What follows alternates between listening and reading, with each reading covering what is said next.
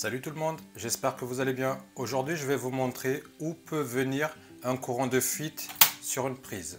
Précédemment, je vous ai fait une vidéo concernant un interrupteur différentiel qui saute quand on appuie sur un interrupteur simple allumage. Dans cette vidéo, je vous ai aussi montré comment localiser une panne électrique dans le cas où vous auriez une minuterie ou un circuit interrupteur. Si vous n'avez pas vu la vidéo, je vous invite à aller voir le lien dans la description. Le tutoriel qu'on va voir aujourd'hui est un complément de recherche de panne électrique sur les pannes différentielles. Aujourd'hui, je vais vous montrer 3 possibilités de panne sur une prise qui fait déclencher l'interrupteur différentiel. N'hésitez pas à mettre un petit pouce bleu pour que YouTube mette en avant la vidéo, en vous remerciant par avance. Premier cas de panne, une mauvaise connexion. Dans la plupart des cas, un courant de fuite sur une prise est dû à une mauvaise connexion et assez simple à localiser. Pourquoi? Si vous avez identifié quel circuit prise provoque le déclenchement de l'interrupteur différentiel, il est très facile de voir si le courant de fuite vient de l'équipement ou un problème de connexion. Pour ce faire, sur mon installation qui est ici, j'ai simulé une fuite de courant sur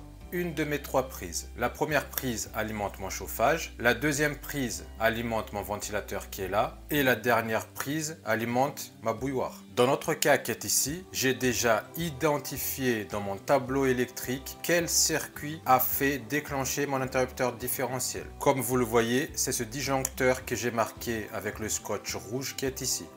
Maintenant, tous mes disjoncteurs divisionnaires alimentés par mon interrupteur différentiel BC, je vais enlever tous les équipements qui sont branchés sur mes prises. Je lève mon interrupteur différentiel. Je vais lever mon disjoncteur qui protège mes prises.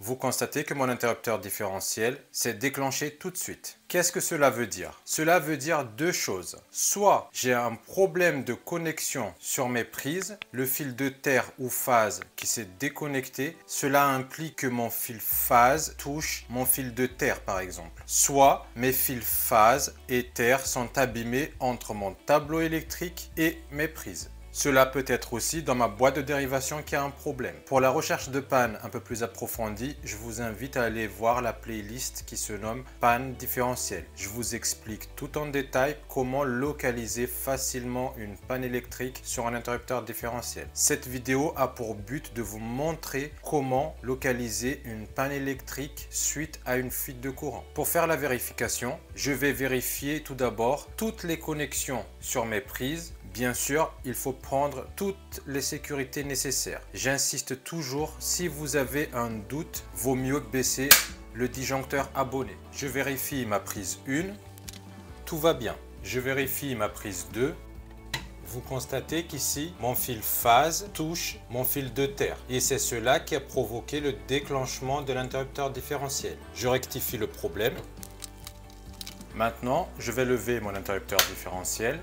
Mon disjoncteur divisionnaire qui protège mes prises à on, vous constatez que mon interrupteur différentiel ne se déclenche plus. Maintenant, après avoir vérifié les connexions sur mes prises, si mon interrupteur différentiel se déclenche encore, cela signifie que le problème vient de mes fils de ma prise à ma boîte de dérivation ou de mon tableau à ma boîte de dérivation. Pour vérifier, tout d'abord, je vais déconnecter mes fils phase, neutre et fil de terre qui viennent de mon tableau électrique dans ma boîte de dérivation. Maintenant, je vais lever mon interrupteur différentiel. Je vais lever mon disjoncteur.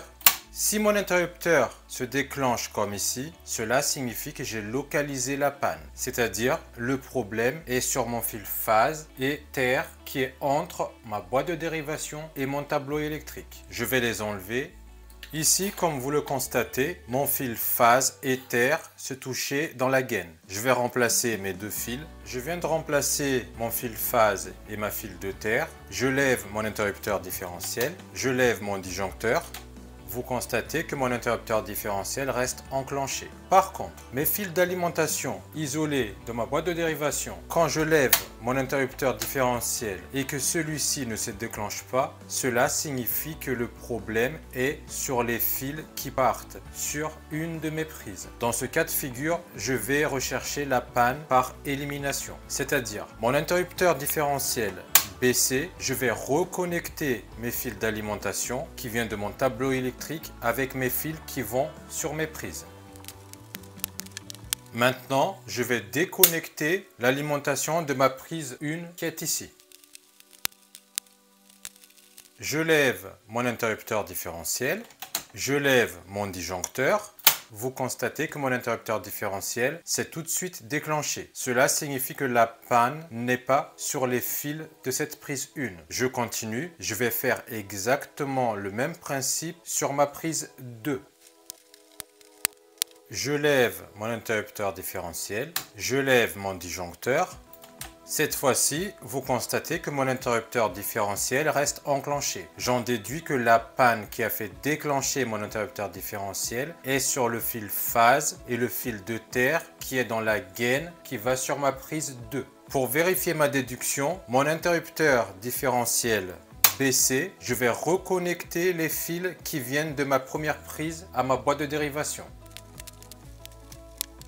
Je lève mon interrupteur différentiel, vous constatez que celui-ci reste à on. Les manipulations que je viens de vous montrer sont pour les personnes qui n'ont pas de multimètre chez eux. Dans le cas où vous auriez un multimètre chez vous, avant d'intervenir sur l'installation, il y a une manipulation simple à faire. Tous les équipements débranchés, l'interrupteur différentiel BC, le disjoncteur BC, en mode continuité sur le multimètre, je vérifie si je suis passant entre mon fil phase qui sort directement de mon disjoncteur et ma borne de terre. Je mets la première pointe sur la phase et la borne de terre. Si je suis passant, c'est-à-dire si mon multimètre émet un son comme ici, cela signifie que j'ai bien une fuite de courant sur ce circuit.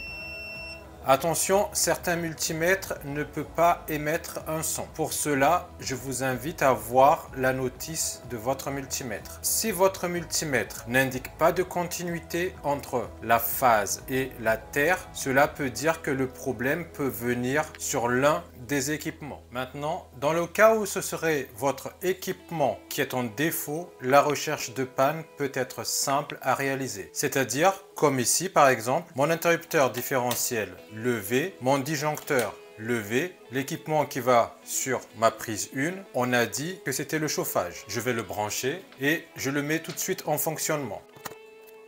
Vous constatez que mon interrupteur différentiel est toujours enclenché. Maintenant, je vais mettre mon ventilateur sur ma prise 2 et je vais le faire tourner.